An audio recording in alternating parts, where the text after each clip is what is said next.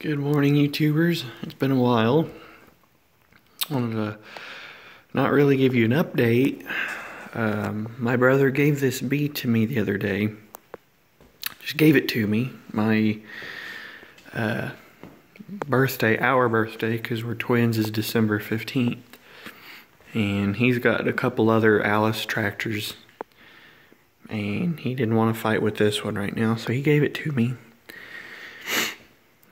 This is obviously that 43B I did those last couple videos on.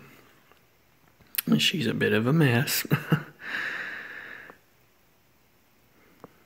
But I'm supposed to go pick up some, I say new, but a good used crank and driver for it probably tomorrow morning.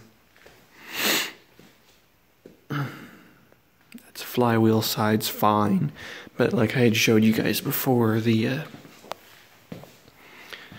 splines on this side are horrible. If you guys can tell or not, they're pretty worn. So it needs a new crank, a new driver. We have to get a new bearing put in the cover there for that, because it's pretty far worn.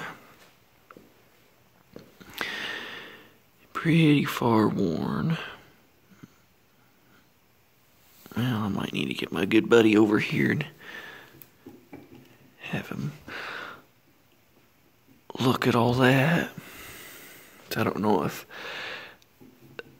that bearing, I can get a lot of play out of that gear like that. So that's the plan. This needs cut off. I'm putting a new exhaust on this. I don't have a grinder on me. I might have to go to my good friend's house, who's actually just right down the road here, so I can cut this thing off, 'cause somebody's welded that pipe onto that. But other than that, that's my goal for today. Is she's getting, because these wheels are pretty bad. I think one's actually might be okay. Matter of fact, if this one's okay, I can't tell. I can't remember if those are 36 or 38s. No, I won't be able to use it. Never mind. So these are going bye-bye. A friend of mine has a set of skeleton steel wheels for the back of this for 80 bucks. They've got a little bit of wear. A couple of the cleats on them have been welded on. But they'd go good with this tractor, with the way this tractor looks and all that.